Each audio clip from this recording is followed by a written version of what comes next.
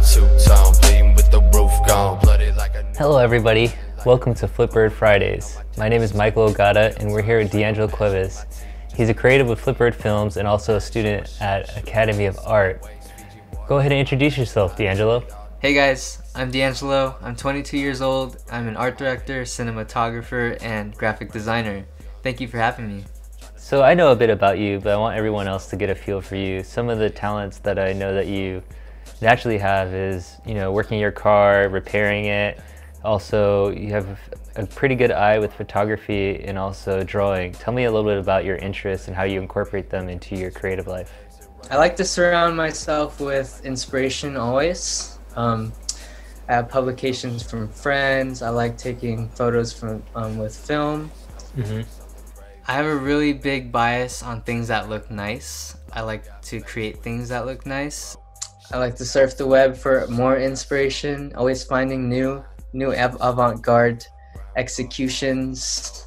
That's true. You're very avant-garde. Sometimes more arts than people are used to. Why do you feel like it's valuable to stand by that for the most part when we're not doing corporate things?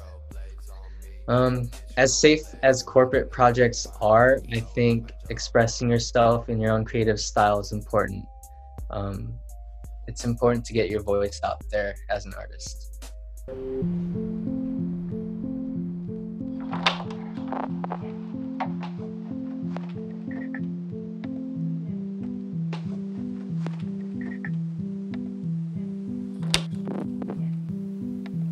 Speaking of creating something, there's this special project that I appreciated, which is called Strawberry Emoji, something that you made with some really good friends of yours.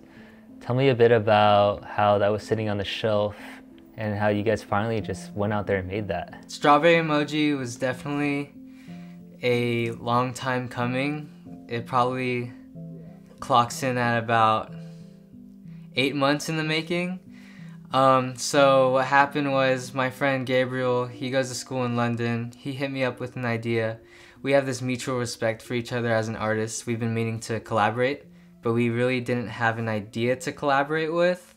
So Strawberry Emoji was kind of just an essay that turned into a film. We let our imagination run free on this one.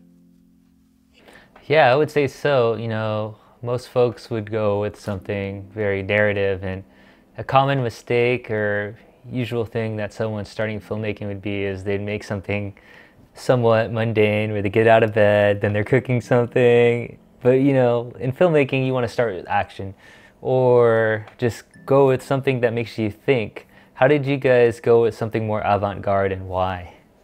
The Strawberry Emoji script has a philosophy background.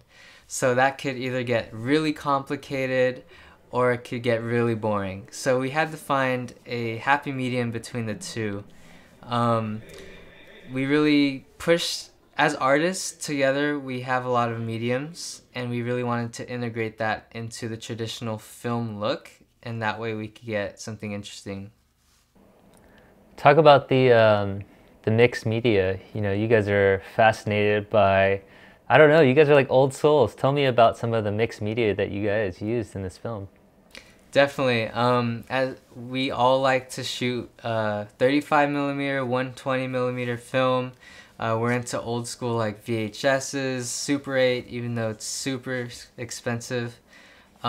We thought that mixing these nitty-gritty mediums with a really polished cinematic film would be interesting, and it was a big balancing game, so we just sent it, and here we are now. Yeah, I would say that using all these different mixed mediums and not being so quote-unquote polished made it surreal and brought us into your guys' world. Definitely. I mean, today, especially with like Instagram and social media, everything feels polished and perfect.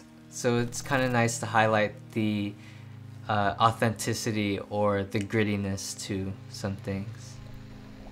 Yeah, I would say that, a ton of young creators out there, even older creators, we deal with the struggle of trying to be perfect or trying to meet the expectations that we build in our own heads. What advice would you give to someone who's struggling and incorporate that with making something like Strawberry Emoji? Interesting. It's really interesting you say that because social media has such a heavy influence on our daily lives. More importantly, as creatives, it's easy to get sucked into, hey, I have to make this perfect or I'm not gonna get all these likes. Um, it's definitely something to just you really have to just get into it and make it happen and try not to get caught up in, oh, is this gonna turn out okay, is this gonna get a lot of views. You kind of just have to full send and just make it. Full send, huh? That's your guys' way of doing things, right? Hashtag full send, just do it. Yeah, treat your first like your last is what Jay-Z says.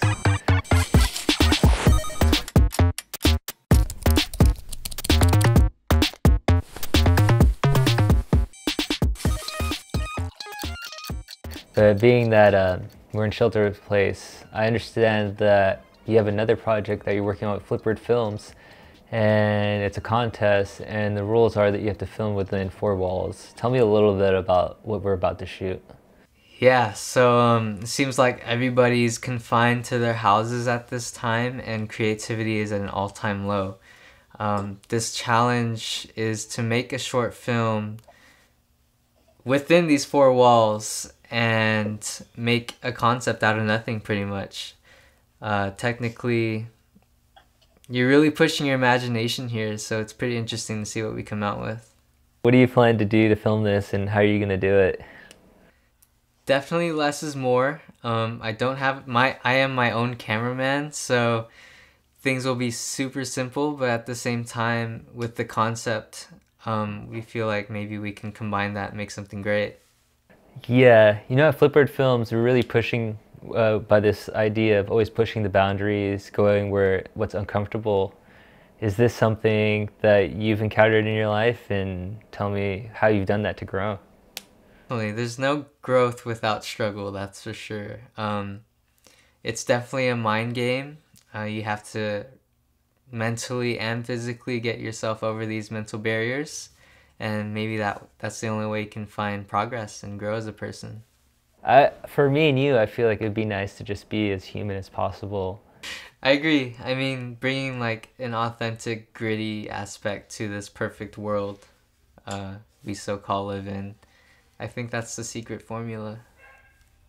Yeah, that's why you suggest for anyone to shoot film over digital, right?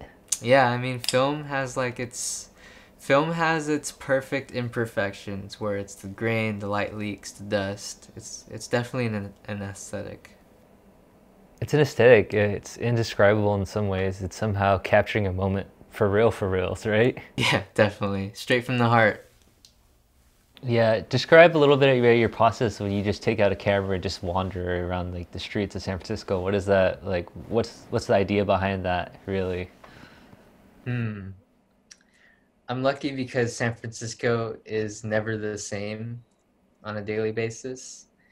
Uh, but I wander around the streets in San Francisco, and if something catches my eye where it's a shade or some kind of weird shape and I can capture that, then I'll do whatever it takes to get that photo, even if it means I have to hold up traffic.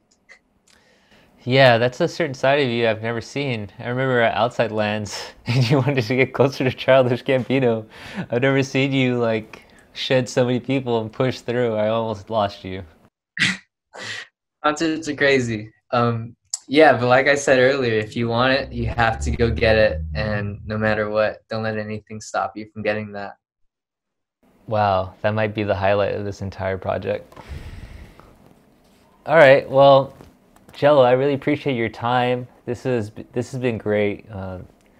I do somewhat envy you. Like I wish 10 years ago I was kind of on the same wavelength, but I'm just pleased that we're peers at this point. I'm like Yoda, but I'm still happy that we're family, and I hope that we keep creating for Flipboard Films. And do you have anything else you'd like to say? It definitely goes both ways. I wouldn't be here without the inspirations and role models that you guys provided for me to set me on the right track. So super grateful for everything. Yeah, everybody just watch out for this guy. He's going to be creating I don't know what he's. By the time he's 27, his art's gonna be like some Kanye inexplainable type of hype. So we'll see. Just watch out for Diangelo Cuevas. See you guys later, guys. Thank you. Full sense. See you. Fuck what they say, pussy. My shit went too expensive. I put them niggas on game. Without discussion. Back at 15, I was swiping.